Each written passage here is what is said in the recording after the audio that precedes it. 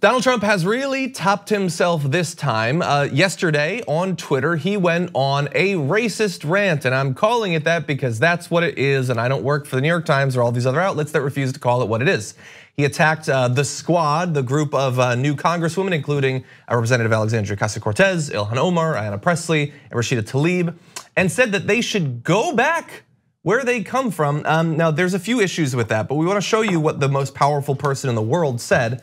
He said, so interesting to see progressive Democrat congresswomen who originally came from countries whose governments are a complete and total catastrophe, the worst, most corrupt and inept anywhere in the world, if they even have a functioning government at all. Now loudly and viciously telling the people of the US, the greatest and most powerful nation on earth, how our government is to be run. Why don't they go back and help fix the totally broken and crime-infested places from which they came, then come back and show us how it's done. These places need your help badly. You can't leave fast enough. I'm sure that Nancy Pelosi would be very happy to quickly work out free travel arrangements. So that is the president of the United States telling four women of color who are representatives in the US Congress to go back where they came from, which, as we're going to describe, there's some logistical problems with that since they come from here. It's never really about where people come from. It's just, you're un-American because you are not white. And that's just all it was. It was, just for, I guess, what was shocking to me is that the president of the United States clearly still does not totally understand Puerto Rico. And he thinks it's another country, I think. Which is not even okay for 5-year-olds in this country. Yeah. But definitely not the person who is the people in Puerto Rico, this is your president. And he doesn't seem to understand that. Yeah. He seems to think, yeah, that it's another country. But yeah, there's no even, I hate breaking this down and analyzing, and a lot of people over the weekend were spending time pointing out that, AOC, Representative Tlaib, Representative Pressley, all born in the United States. That doesn't matter. This was just a racist attack. It was unnecessary, it was disgusting. And I think that if you support this man, you are of this man. If you support this behavior, you are of this behavior. And if you don't call out this bad behavior, you are supporting it, you're condoning it. Yeah. Because the reasons that you wouldn't say, hey, this is racist, it's not okay, those reasons aren't more valuable than being against racism. Yeah. When you have the power, and we're talking about people in power, and even on the left, it's not enough to just say, I disavow this. We're shutting this down, it's not okay, especially when you are in power to do something about this type of behavior, because these type of words, they do often lead to violence. This is the type of belief that gets Black people killed, that gets Latin Americans killed and hurt, and little Latin American kids treated like they aren't so smart for having a grasp on Spanish as 5-year-old kindergartners, and instead treated like they're nothing and they're other, and that affects people for the rest of their lives. And if you don't immediately speak out against this, you are of this, and if you can do something about this and you don't, I don't know where to put you. I have some ideas. Okay. No, we're gonna have some response from slightly more responsible people a little bit later on.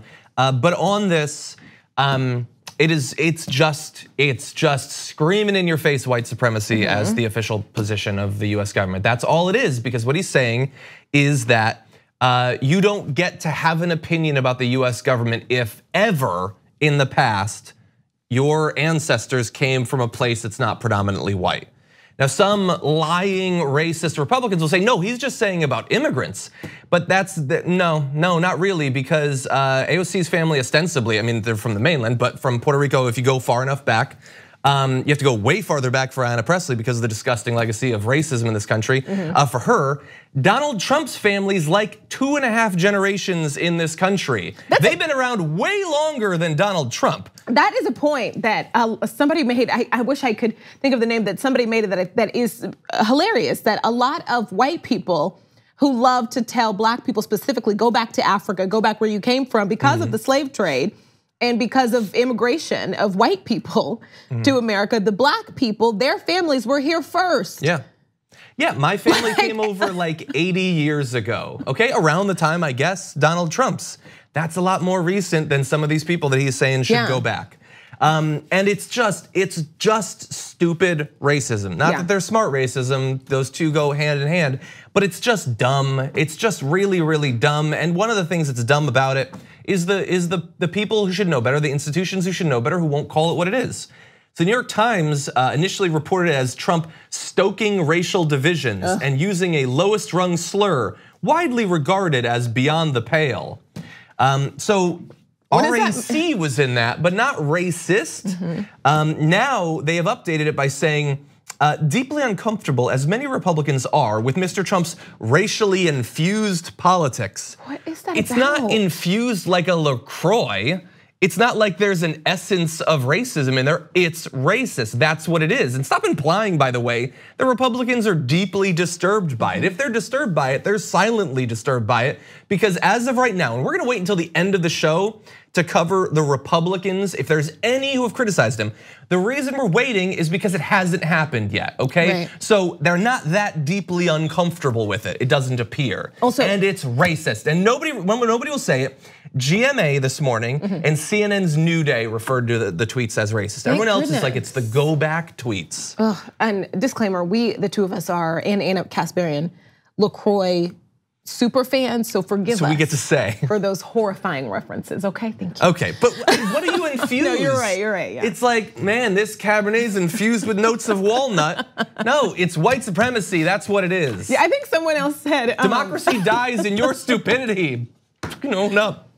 A sprinkling of of the desire to protect the future of white children. That's pretty good. Yeah, I like that. Yeah.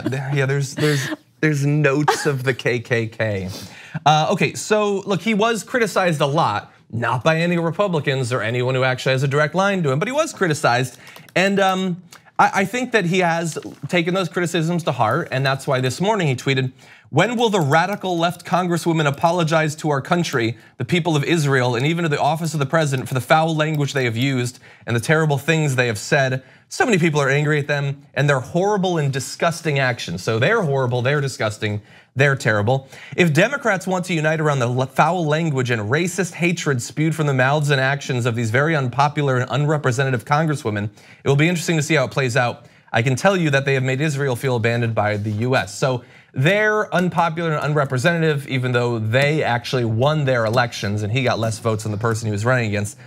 And here's the thing, how often have we heard recently, they just call everything racism. Everything that we say, they just say it's racism. He's saying that they're racist. I'm sure Ben Shapiro is gonna be very frustrated by that. There was so much of that over the weekend, Friday, Thursday. Do not find yourself in a position where you are attempting to shut down a person of color's experience, because you can have a best friend who you feel like is the greatest person ever, who you feel like could never do anything wrong, and because you are not always in their head and in their body, they can still make a mistake and be a person who pushes microaggressions, be a person who maybe unintentionally is racist, does racist things, finds herself in a moment where she doesn't want to listen to women of color.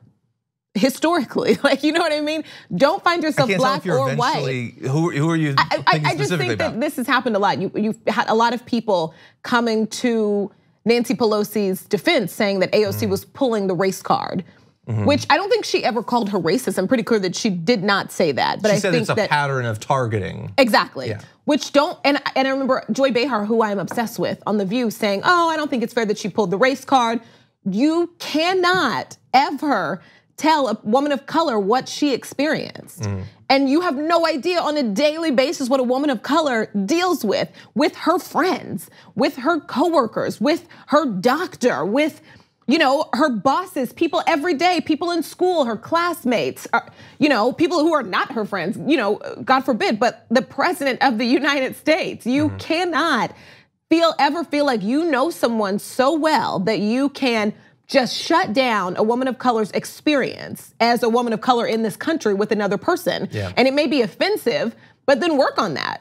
Try to see what she's talking about, try to see where she's coming from, but it makes it worse. And it wasn't just Joy, it wasn't just, a white woman. It was, there were black members of Congress also defending Nancy Pelosi, and it doesn't matter. You not in that way. You cannot shut down a woman of color's experience. And I think that there are ways to defend Nancy Pelosi. If you feel like she's in the right on this, I'm fine with that. But you cannot say that what AOC said was unfair. Yeah. Because you don't get her experiences, and that just makes that's a microaggression. Like saying, no, the phrase race card is a microaggression. It's a little racist. Stop saying it, stop using it. That is so bothersome. And then there was even in defense of them, there's been so many missteps, even after this racist tweet outburst. There's been, hey, they say really outrageous things, but this is bad. How about they don't say outrageous things? How about you don't walk through the world like they do?